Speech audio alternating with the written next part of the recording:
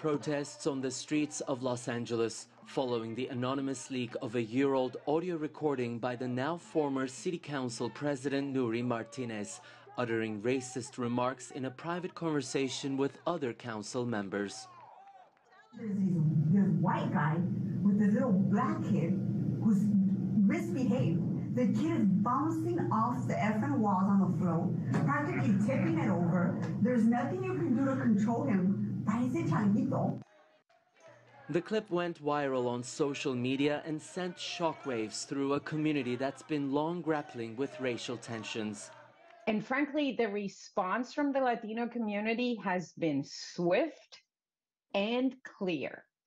It has been one of condemnation and demanding the resignation of those involved. A day after the White House joined the public calls for their resignation, Martinez stepped down from her position. But council members Gil Cedillo and Kevin De Leon, who were part of that conversation, have so far ignored those calls. I will not resign because there is a lot of work ahead.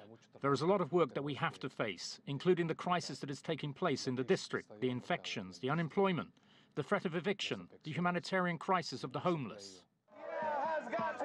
Despite daily protests outside City Hall demanding no action should be taken until their resignation, the City Council elected Paul Krekorian as its new president, hoping for a fresh start.